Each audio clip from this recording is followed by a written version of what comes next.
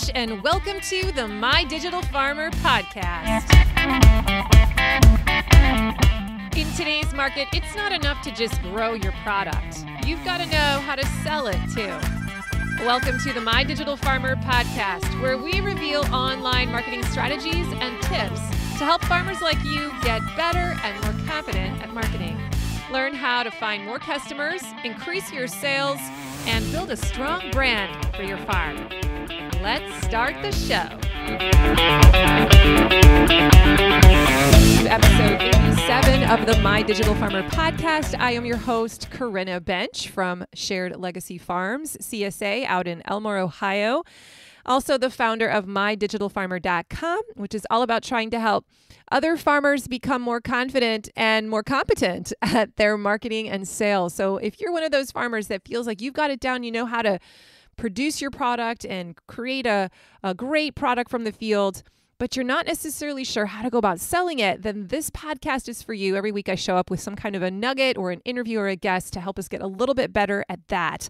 I'm really glad you're here today. If you're here for the first time, a special welcome to you. I hope you enjoy the show, and I want to encourage you to hit the subscribe button right now so that you can grab this podcast every single week when I drop a new episode on Wednesdays. If you're one of my regular listeners, hello, I'm so glad you're here again today, and I want to say a special thank you to all of you for supporting me over this entire season, this entire year. We're coming to the end of 2020. And I've been reflecting a lot on what I've been able to accomplish with this podcast, how much fun it has been, what I've learned along the way. And I just can't believe that I'm already at another end of another season. So thank you for all of you who continue to listen every week. I want to also wish you a Merry Christmas because that is coming up in just a few days. I'm releasing this podcast the Wednesday before Christmas Eve. So if you are celebrating that holiday this season, I just want to wish you all a wonderful, wonderful Christmas. And I hope you have some time with your family. Well, today's episode is going to be all about how to articulate your product's promise to your customers and your customer prospects. And you'll be able to find the show notes from today at mydigitalfarmer.com/87. I wanted to start out today by reading a few excerpts from this past season's survey results from my farm because I feel like it's a great introduction to what I want to teach today. So just sit back and listen to some of these comments that came into our survey. The question that I asked to try and pull these different responses out was I was asking them, what were some of the results that you experienced this year from our CSA? Or what was something new that you learned this year during our CSA season? All right, so just kind of listen to what some of the people said. And this is literally taken right from the surveys. So it might sound a little bit choppy, but this is how people typed it out. When we first started, I had no idea how I was going to find time to make all these veggies. We had a 7-month-old, and we were eating out constantly. I slowly started gaining more confidence in the kitchen, and by the end of the season, I literally made my own chicken noodle soup on a random day without a recipe or prior planning. I was amazed. I've made so many new things, and we have saved so much money eating at home. Okay, that's the first one. Here's the second one. And I want you to just listen to some of the specific results that they're talking about, the highlights, the things they remember from the season, okay? We now put squash in our chili, Swiss chard in salads and stir fry, kale in soups. We planned our meals around the veggies in the box. It was a fun challenge and got our whole family excited about eating new veggies. My kids loved it. I'd never seen a tomatillo or a ground cherry and was excited to try them both. We tried lots of new recipes to use the veggies we would never have thought to buy at the store. All right, this is the third one. I cooked a lot more. On a good week, 3 to 4 meals. And considering this was up from pretty much 0, it was a big improvement for me. By cooking, I ended up eating more healthier than buying store food. I've also learned a lot more about how to store or use the vegetables, which makes me more confident trying to eat healthier moving forward. Oh, that's a good one. And then finally, the last one, it's short and sweet. I actually ate beets this year. Without my CSA, I wouldn't be trying new veggies.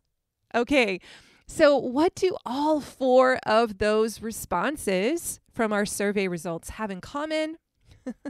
Well, they are vignettes that describe specific results my CSA customers experienced after using my product. And in today's episode, I want to talk about why knowing these specific vignettes, these specific results that you get for your customer with your product, why that is such marketing gold, why you must make this your mission this year to figure out this information if you don't already know it, and why you may want to consider leading with this angle in your marketing assets. When you know the result that you get for people, your product will sell better. Now, we've been doing a book study right now inside of my private Facebook group for farmers. It's called the CSA Marketing Discussion Group. If you don't know about it yet, I want to encourage you to go and request access. I'll let you in. We've been doing a book study of Donald Miller's best-selling marketing book called Building a Story Brand. And we just covered one of the chapters, which was all about how we need to articulate what success looks like for the hero in our brand story, which is our customer. And so that's kind of what prompted this episode today, because it really hit me hard that this is a key selling concept. This is really a driver for sales. So I wanted to spend some time diving more deeply into that. One of the things he says, this is actually the principle of that particular chapter. He says, never assume people understand how your brand's product can change their lives. Tell them. So I actually have a story to tell that I think articulates this really well. This past week, if you have been on any kind of a Zoom call with me, you will have noticed, or if you've been in my Facebook group and I've been trying to do videos, you may have noticed that I'm having some internet issues. And this is not normal for me. Like I do a lot of Facebook Live videos. I do a lot of Zoom calls. I have been for a long time and I've never had issues. All of a sudden, a couple of weeks ago, I started having problems where I would just drop out of the Zoom call. And it kept happening actually with the same client. And after the second time, I was kind of embarrassed about it because, here I'm supposed to be kind of a marketing expert and I can't even get my technology to work right. And so I finally called the internet provider because at first I thought, well, maybe it's just like a weird fluke thing. I live out in the country, but it was happening consistently to the point that it wasn't reliable anymore. And so I reached out to Amplex. They're my internet provider. They're kind of like the only one around here, so I don't have a lot of options. And I just said, hey, this is what's happening. Do you have any idea why this might be happening? Like, could you check and see if I'm crazy? Because I know they can see the data from their side. So they went and looked at my account and they're like, you know what? I don't see anything. Your internet looks fine right now. And I was talking to a younger kid. I could tell he was maybe like new to the team. And so I said, well, okay, well, can you just maybe recommend, like, is there something I could do? Because I'm not crazy. This has been happening for 2 weeks. Do you have any idea why this might be happening? And so then he suggested that I bump up to the next level subscription to get more data, like more power coming through the Wi-Fi. And I was like, okay, well, let's try that because I need to get back on this call. And right now I can't get back on the call. So maybe that will help. And he's like, yeah, I think that'll work because Zoom, takes a lot of data, blah, blah, blah. So he makes the switch. I get off the call. I get back onto Zoom and I'm in the call for another like 3 minutes and then I get dropped again. I'm like, okay, yeah, that didn't work. So I'm back on the phone again and I'm talking to a different guy this time. And I say, listen, I don't know what just happened. I just got upgraded to like twice as much as I'm paying and it didn't work. So I need you to help me figure this out. And this guy then proceeded to walk me through a whole bunch of other steps. And he's like, well, here's what I think might be happening. And he started, like, it was 5 minutes of him trying to be helpful, but he was talking tech talk. Have you ever had that happen with someone where they begin to speak about cables and megahertzes and like, I don't even remember the words he was using. I didn't recognize them. And after a while, I thought, okay, I think he thinks he's being helpful right now. I think he's trying to justify why he wants to do what he's about to do next with my account. But I finally stopped him and I said, hey, listen, is this going to make my internet reliable and hassle-free? And he paused and said, "Oh, I'm sorry. I know sometimes I start talking like a tech guy. Yeah, that's what's going to happen. That's basically what's going to happen as a result of us fixing this." And I said, "Do it. Make it happen. I need to get on this call." And we moved forward from there. So turns out that wasn't the problem. I had to call a third time and get my router fixed. But my point of this story is that at the end of that conversation, I had to stop him, and I pretty much gave him the result that I was looking for. All I cared about is whatever you're going to do, is it going to make my internet reliable and hassle-free? Okay, that was the result that I was looking for, and that's all he needed to tell me. He didn't need to talk me through the features and the step-by-step bullet points of what this package was going to do for me. I just wanted to know that it was going to get me results. I wanted to be able to use my internet. I wanted to not be able to notice my internet, right? I didn't even want to have to think about it. That's what I care about as the consumer.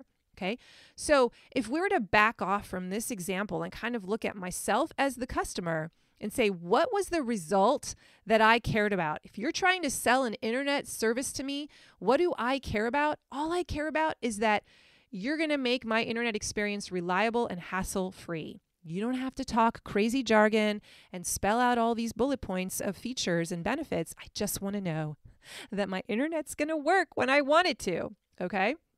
So when you're talking about your product, are you doing what this Amplex guy was doing to me? Are you focusing so much on the little features and the bullet points and what you get, but you're not talking about the results?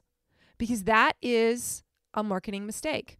And I want to challenge you today to start acting in a different way. I want you to identify, what is it that my customer wants? What is the result that I can pretty much promise that my product will provide for them? Because it has for the majority of my customers. So in Donald Miller's book, he asks this question, which is such a provocative question, and I want you to take some time maybe to journal about it or talk about it with your business partner this season. Where is your brand taking people? What is your product's promise? One of the things that we talk a lot about here at Shared Legacy Farms is we say, listen, if you're with us long enough, we are literally going to change the way you eat. And that's sort of a big overarching promise. And I'll talk a little bit more specifically here in a minute about very specific results that we can promise them. But in a nutshell, we're changing the way people eat over time. But I want you to ask yourself, what is life going to look like for your customers if they start using your product? What is life going to feel like? How will life be different? I call this the gaping chasm conundrum. So if you imagine this giant valley, a chasm between two cliffs, and your customer is standing on the precipice of one of these cliffs, and they want to get to the other side of that chasm, to the other cliff side, and they don't know how to cross that chasm. It's too big of a gap. And so they're coming to you and hoping that your product is going to help become the bridge to get them over that. All right.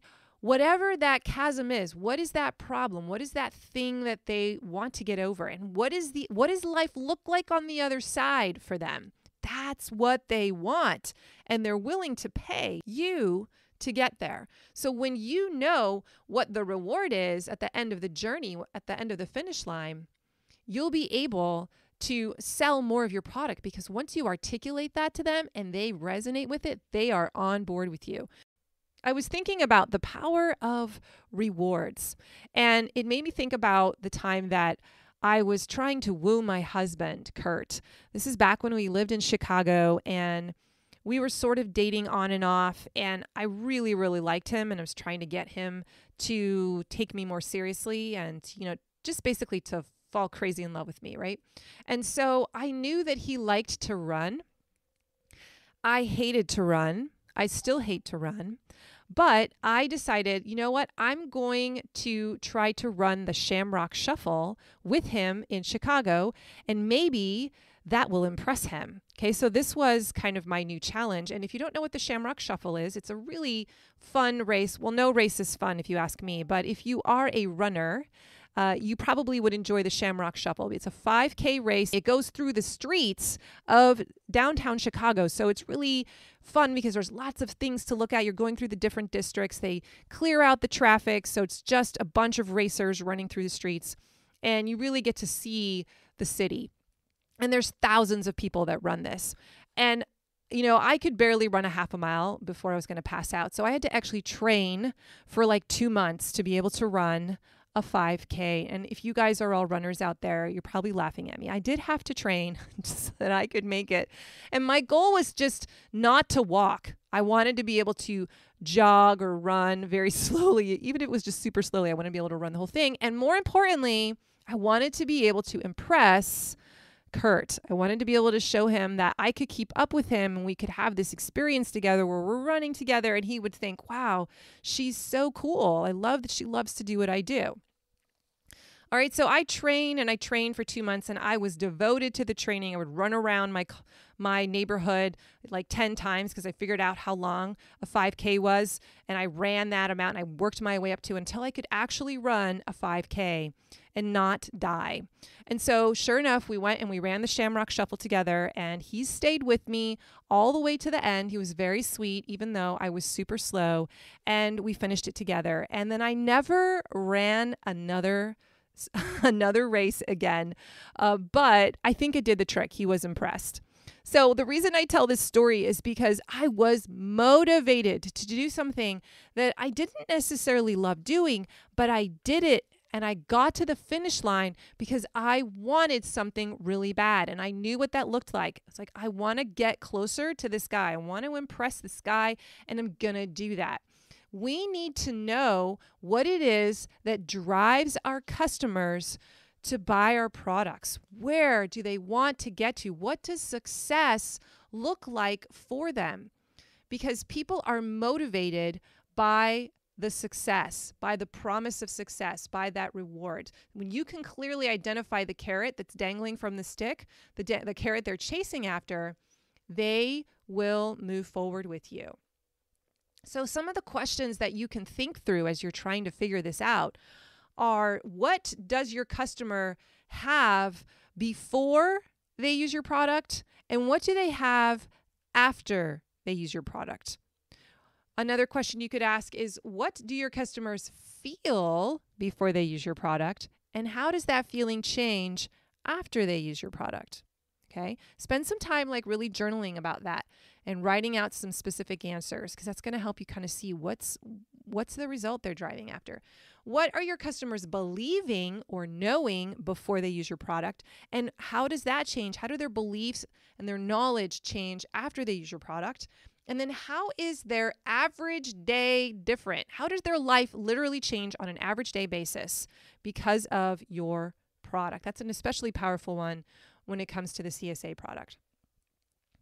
Now, why do we need this information as a marketer? Why do we need to be so focused on knowing the results, the specific results that we give to our clients? Well, when we are armed with this information, we can more clearly talk about where we are taking our future prospects in our messaging and in our marketing, because it is the stories of where we're taking them, the future pacing, the vision casting, that's what drives people to buy. They imagine their life being different. They want to get there, and it's the results that sell. And now a quick word from our sponsor. If you're a farmer that's thinking about starting a new CSA, one of the things you're likely wondering about is, what do I put in the box each week? Whether you decide to become a choice CSA or a traditional one like I have, or something in between, trying to figure out what to grow so you have enough product each week consistently is often tricky. Well, I have a short resource guide that will help. It's something I offer my CSA Quick Start students, and it's called Building the Perfect CSA Box. It's a 13-page visual PDF guide that helps you learn the formula for a great box so you can wow your customers every time with variety. My husband Kurt now uses this formula in this guide to help our farm map out our box plan every year. It makes creating the crop plan and production schedule so much easier. You can grab this resource to help your own CSA production plan get started at mydigitalfarmer.com/perfect box.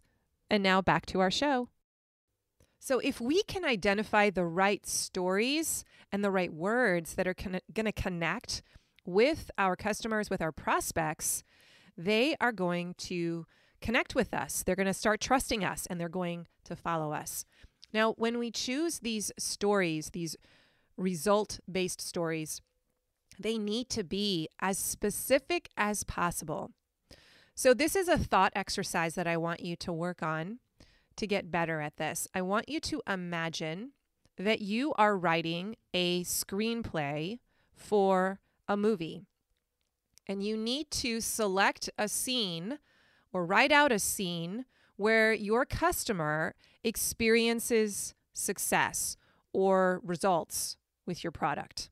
Okay? What is that climactic scene? What does it look like? There are probably so many that you could choose from, but I want you to, if you could take like a snapshot of the moment and then try to relive it and put it into a screenplay, what would it look like?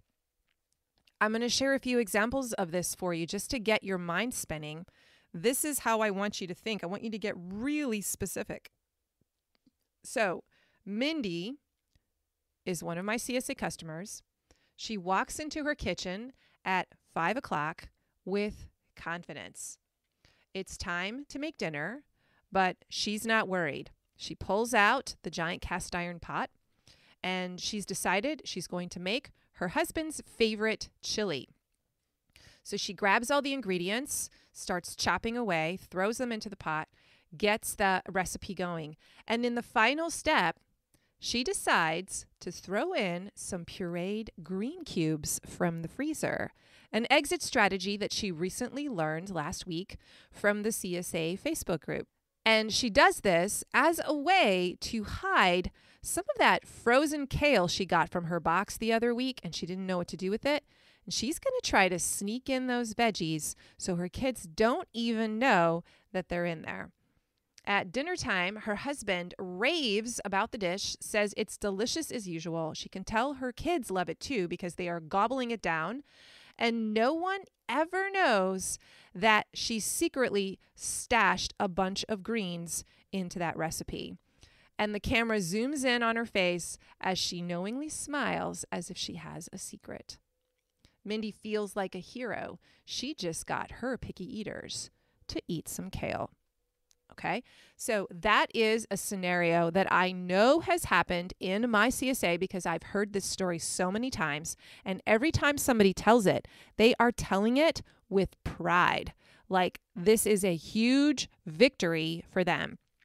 The problem, they can't get their family, their kids, to eat new varieties of vegetables, or they have picky eaters. And so they find ways to get them to eat those veggies anyway, without even knowing it. And they still think it's delicious. So that's a great example of a vignette that you could create and talk about as an example of, hey, we get results. This is the kind of thing that happens to you specifically when you join our CSA. A story like this may likely happen to you. Here's another one. It's January, and one of my CSA members, let's call her Liz, is walking through Kroger, and she spots the colored peppers, which are like $2 a piece. They look gorgeous, but she's thinking to herself, good thing I don't need to spend money on those because they're kind of a lot of money, right? She smiles and passes it by, knowing that she froze 10 quarts of red peppers from her CSA a couple of months ago, and her freezer is super stashed. She won't have to buy a red pepper until July. So I tell this story because, again, I hear this from so many people, how they love that they can stash up on these peppers when they're coming out of our ears, and they get them in, droves in their CSA box. And the smart people will throw them into freezer bags and save them and be eating off of their freezer for the rest of the winter. And they feel smart, right? They feel like a winner as a result of that. That is an example of a story of success. That is a win in our book. This is what success looks like. Our customers learn how to freeze their food, and then they end up feeling like a ninja later because they're not having to spend a whole bunch of money on stuff when it's really expensive. All right, and here's another example, my last one. Evelyn is preparing a veggie tray for her Christmas gathering. It includes the usuals like celery and cucumbers and carrots, but it also has kohlrabi sticks. And as she lays it out onto the table, her guests come and they pull out the carrots and the cucumbers and the dip, and they make their own trays.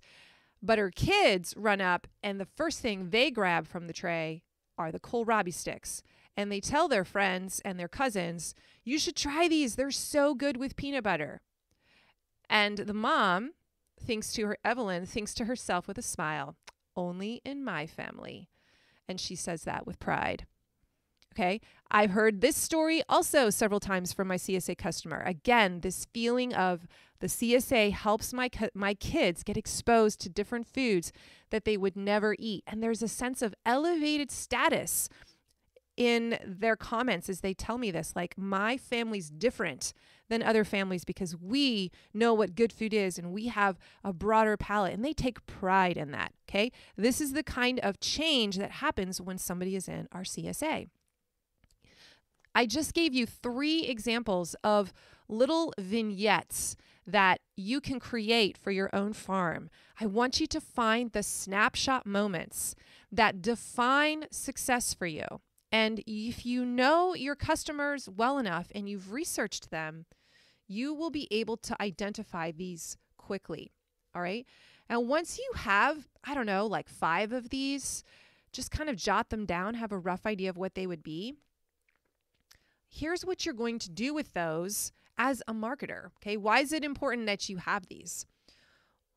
Well, remember, it's these success stories that cast vision for your future members, but also your current members, your current customers. So here are some things that you can do with them. Number 1, you can talk about these vignettes in your social media posts. So talk about the results you get people in your social media strategy. You can create a section on your website that has little bullet points, maybe 5 bullet points, that basically spell out 5 different results that your product gets people, how you change their world, how you change their life. You could take a picture of one of these vignettes. Okay, you could stage a shot that basically encapsulates this story at one glance, and then put that on your marketing assets, whether it's on your website or in your social media strategy, on your Instagram.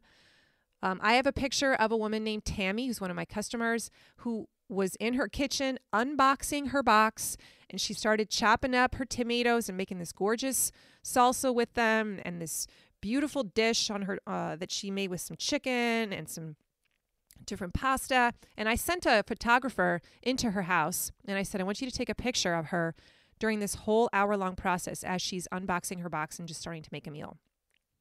Now, Tammy knew this was going to happen, and she gave permission, but I got a bunch of great photographs of the process of Tammy cooking and having fun, and she had a glass of wine next to her. Like, you could see this was an experience. So this is what I'm talking about. You need to find those stories, those vignettes that describe success, and put them on your marketing assets so other people can see them. And then they imagine themselves in that picture. They imagine themselves in that moment. And they say, that's what I want too. Can this brand get me there? It looks like they can. And they'll be more likely to take that next call to action step that you want them to take. Another way that you can use these kinds of vignettes and stories is when you talk to a customer or a prospect face to face. So if you're doing basically a sales job on a person at the market, for instance, or on the telephone if they're calling and asking about this product, don't just talk about the features that come with your offer. Don't just say, well, you get a newsletter with recipes and you get certified organic product. Don't just do that. Instead, lead with the stories. Talk about how, when you're in my CSA, after a couple years, I can pretty much guarantee that you're going to start to XYZ. And you start listing off these behaviors and these thoughts and mindsets that your customers have. You can say things like, I can pretty much guarantee that you're going to learn how to freeze just about everything, and you're going to find that you have a freezer full of produce that you can live off during the winter months, and you won't be spending as much money at the grocery store.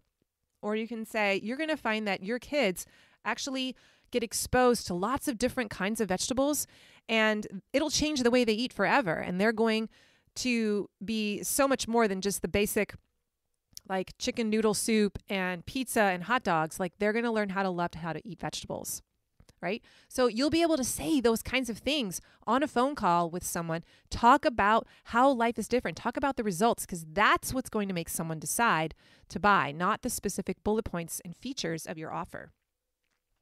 You can also put this information into an email sales sequence. So if you do email marketing like I do, spend an entire email or two sharing one of these stories about the results that one of your customers gets and that they will likely get as well.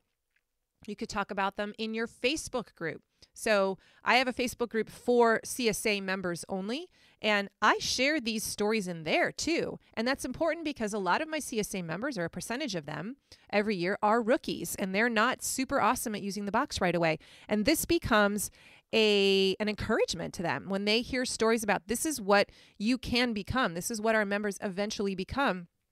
It helps them to keep going because they think, well, that will be me someday if I just stick it out.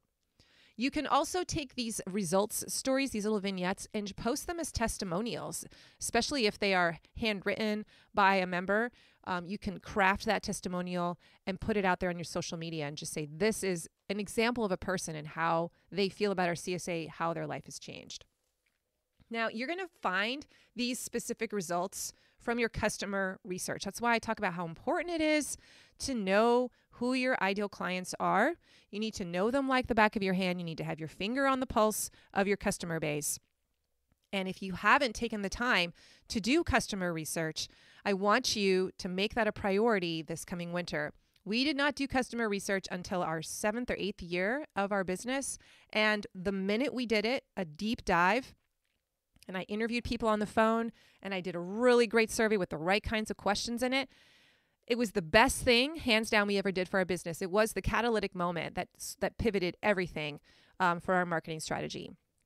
Kurt will say that as well to this day, that once we did that, everything shifted in how we delivered our product, how we talked about our product, how we supported our members through the experience. It was huge. So I encourage you, if you haven't done it, take the time this winter to get on the phone and talk to some of your best customers to figure out what drives them. Now, if you need some help figuring out how to do customer research, I have a workshop, a course for that, which is going to walk you step by step through the process of creating a really great survey. It's going to walk you through the kinds of questions you should talk through with people on the telephone and how to take those results and analyze them and use them then in your marketing as well. If you want to learn more about that, you can go to mydigitalfarmer.com/research.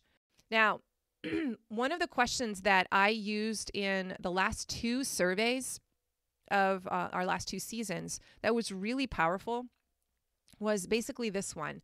What is one of your favorite memories of the season that you'll never forget? And that particular question pulled out a lot of these results type stories that I now can use when I'm talking about my product. Another great question is, what's one thing that you learned this year? You can put that in your survey and you'll get very similar kinds of results-driven responses. Okay, so that's just kind of a bonus tip right there. So as we wrap up this year, 2020, I want you to get clear about what specifically you do for your people. I know you grow vegetables, or I know you're a meat producer, but so what? Like, how is your product changing their lives? What does that life change look like specifically? How does it manifest itself? Get really clear. Know those stories. And how long does it take for that change to happen? That's also an important detail that you should know. For us, it's not immediate. Like, we specifically deliver certain pieces of content and teaching to rookies at the beginning to get quick wins, because we know we need to give them some kind of a boost that makes them feel like they've made progress early on to keep them motivated. But we know that learning how to cook with a CSA box in the traditional CSA format, that takes about 2 to 3 years to be fairly good at it. And we talk about that. So knowing how long that life change takes is important. And then what triggers that change? What are the key drivers that are getting results for your people? You also need to know that, because it may be that you have to trigger some of those drivers. You have to be the guide that makes those things happen so that they can progress. And if you don't have mechanisms in place in your business to educate and support your members so that they achieve success with your product, then they won't stick around. This is where the CSA retention piece is really, really important. CSA retention doesn't just magically happen. It happens in the CSA farms that have some intentional strategies in place to make sure that their customers get to the finish line, that they get the product promise. So let's wrap up. I want you to start talking more about your product's promise and results and less about its features. People don't buy your product for the features. They're buying for the results. So commit to getting them the results that they want and articulating them, and people will buy. That's all I got today, my friends. Thank you so much for joining me. I want to wish you a very Merry Christmas. If you enjoyed the episode, please hit the subscribe button, and you can grab the show notes at mydigitalfarmer.com/87. I will catch you next week for another episode of the My Digital Farmer podcast. Until then, tell all your friends about the podcast. Have a wonderful Christmas, and I'll talk to you soon. Bye-bye.